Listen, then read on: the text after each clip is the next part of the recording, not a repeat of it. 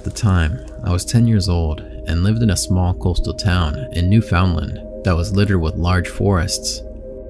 Almost every house had acres and acres of forestry behind it, which in itself was very beautiful. As now I am 21 and live in a bustling city in Alberta, I do find myself missing this setting in my old backyard every once in a while, but it's usually accompanied by the unsettling memory of what I'm about to recount. By the time I was in grade 4, I was already trusted to be home by myself, as my mother went out to visit my grandmother and aunt, who literally lived a few minutes down the road from us. I was happy to have such a privilege. I was an only child, and my father worked in another province, months at a time, so I was very lucky to have this opportunity. It usually meant late night movies and video games, and on the odd night, exploring the forests. This night, I was exploring said woods. I usually never went too far in, usually up to a large rock formation. I like to climb and look out through the trees in all directions. The house was always in sight, so I never felt scared or frightened by being there. It felt like my own private place that I could enjoy.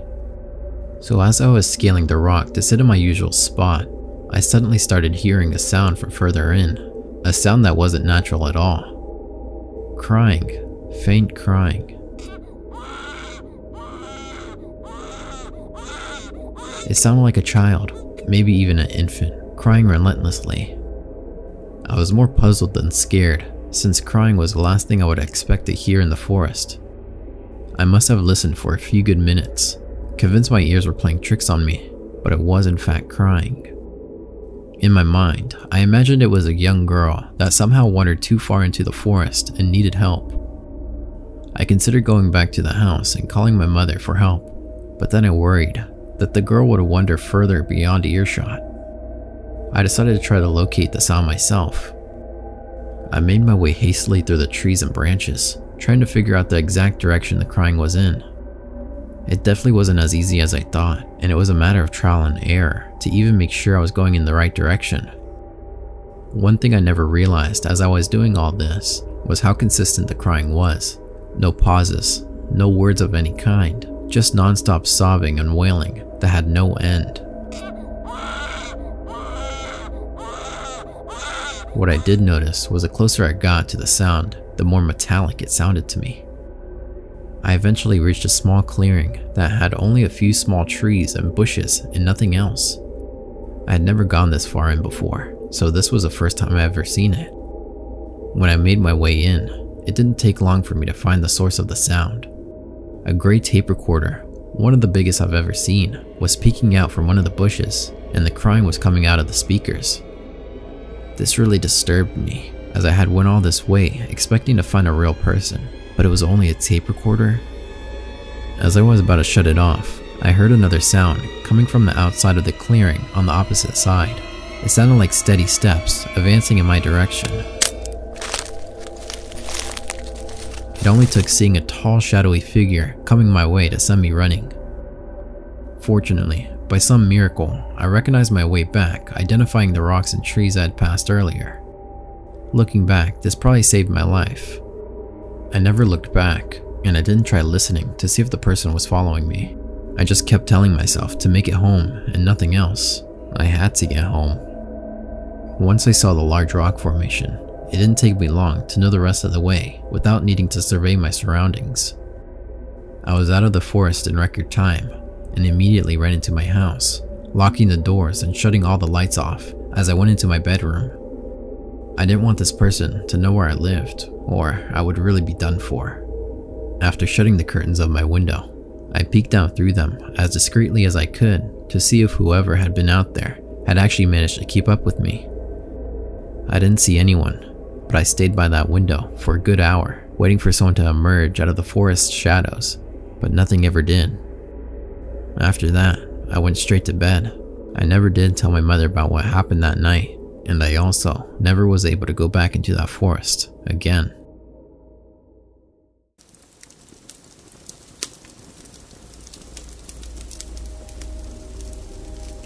It was the summer before my senior year in college. My little brother, always interested in military stuff, had gotten a pair of night vision goggles for his birthday, and he had left them at my apartment.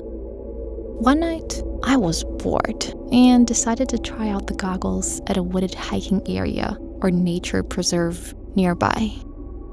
In retrospect, this seems like a very stupid idea since I was all by myself, but I was young and stupid, and I got myself all excited at the possibility of seeing deer and other woodland creatures in their natural nighttime habitat. I was familiar with these woods. My best friend and I had hiked there at night before, and we had never run into anyone else.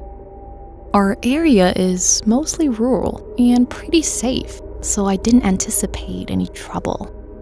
I parked in the little sparsely lit parking area, ignored the sign saying park closes at 10, and entered the woods, night vision goggles in hand. It was a half moon that night, and that was the only light that filtered down through the canopy of trees.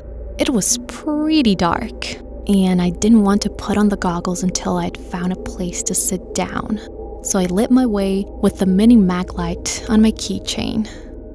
A couple of times, I thought I heard a little rustling in the woods, a fair distance away.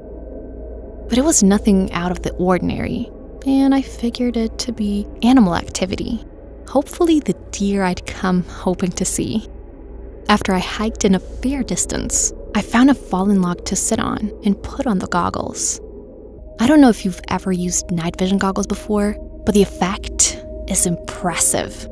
They can turn near pitch darkness into brightest day. Everything appears in shades of green, but quite bright and clear. For a while, I had a blast looking around from my fallen log vantage point. Some chipmunks played around in the leaves nearby, and a big owl blinked its lamp-like eyes at me from a tree branch. No deer though, and I started to think that maybe they wouldn't be likely to come anywhere near me if I sat right out in the open on a log, regardless of it being so dark. So I decided to find a place where I could be a little more hidden. I made my way a little deeper into the woods and finally found a huge tree, perfect for climbing. I've always loved climbing trees, so it was nothing for me to hoist myself up a few branches and settle in to wait for my deer. I didn't get to see any. What I did see, lit up in bright night vision green after about 10 minutes of waiting, was this. A man, dressed head to toe in dark-colored clothing, making his way stealthily through the woods. He was coming from the same direction I'd come and was clearly trying to stay hidden, moving from tree to tree and glancing around carefully before moving on again. It looked very much like he was looking for someone. It took me a few moments to notice that he was carrying something. And when I saw what it was, the hairs on the back of my neck stood up. He had a knife, a big one, and he was gripping it as if he expected to use it. It wasn't deer hunting season, and this was a nature preserve where hunting of any kind was prohibited. And at any rate, the guy was alone and not dressed like a hunter. There were no deer in sight, and I don't know any hunters that kill their prey with knives. I was suddenly horribly aware of my situation. A young woman alone, weaponless, in the middle of the woods at night. This was the 90s, so no cell phones, and even if I'd had one, I wouldn't have felt safe using it lest I draw his attention. I didn't know how he was able to see so well in the dark. I guess his eyes had just adjusted, and I was terrified he would look up and see me. I sat there, afraid to move, afraid to breathe, and watched him as he continued his methodical and stealthy process of scanning the forest for who or whatever he was stalking. I scanned around but couldn't see anyone else, even from my high vantage point, and the sickening thought struck me that he might be looking for me. I remember the rustling noises I'd heard in the woods when I first arrived, and then I thought back further and remembered something else. A white car that had followed too close behind me for most of my drive to the nature preserve. I had been annoyed and a little freaked out at a time, but when I had turned into the nature preserve parking area, the white car had passed me and driven on its way, and I hadn't thought anything more of it. Now I wondered, horrified, if this was the driver of that car, if he had circled back and seen my parked car alone in the lot, if he had come in after me. I sat, paralyzed with fear, and watched the man for what felt like forever, but it was probably another half hour or so. There was a heart-stopping moment when he paused right underneath my tree, and I was sure he was going to look up and find me. But he didn't. After a while, he seemed to give up on whatever plan he had in mind. I heard him say, "Forget it," and he started heading back in the direction he had come, the direction of the parking area. I stayed in the tree, wet with sweat and crying, until the sun came up a few hours later. Then I climbed down and, still terrified, gripping the little can of pepper spray on my keychain and made my way as fast as I could to the parking lot. The man had been there. My windshield had been smashed with a rock, and someone had scraped all down the sides of the car with something sharp, presumably a giant knife that, I'm lucky, didn't end up in my chest. Thank God for the night vision goggles that let me see him before he could see me. And thank God for big trees with sturdy branches.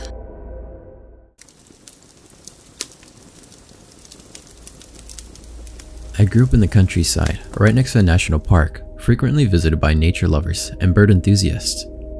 It was the kind of park where you're not really allowed to bike or ride horses, only walk and run. But 10-year-old me felt it was a stupid rule, and did so anyway because the trails were perfect for riding.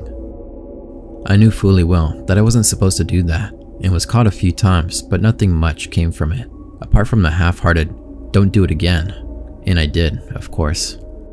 Until one day, something frightening happened that made me stop.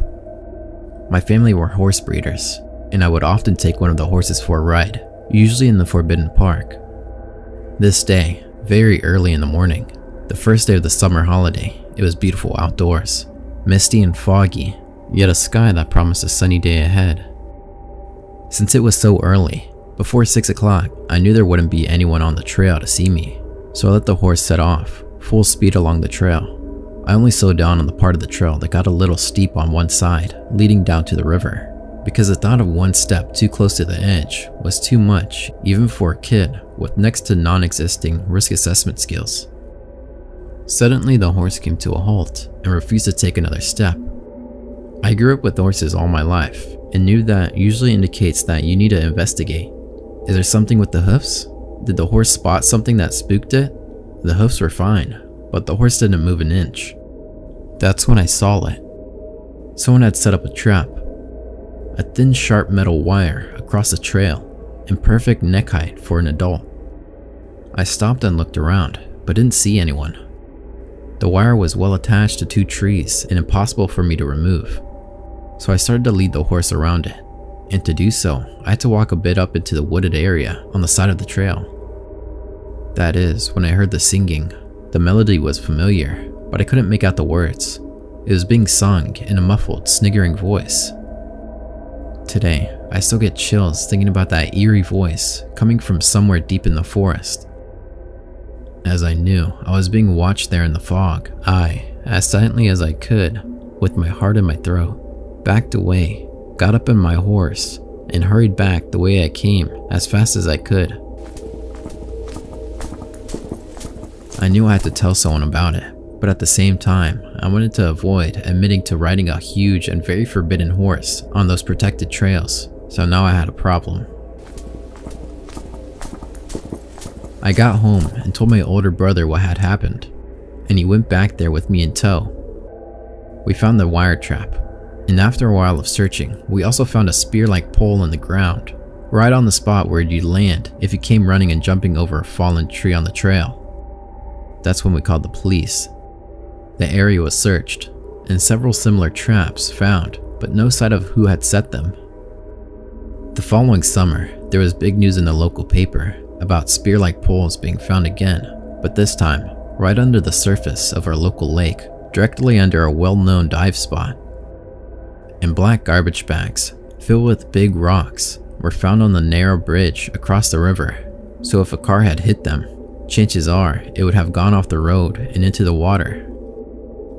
To my knowledge, whomever had set these traps were never found. I am forever grateful I was riding my horse that day, who was able to sense this danger, and more than likely, save my life.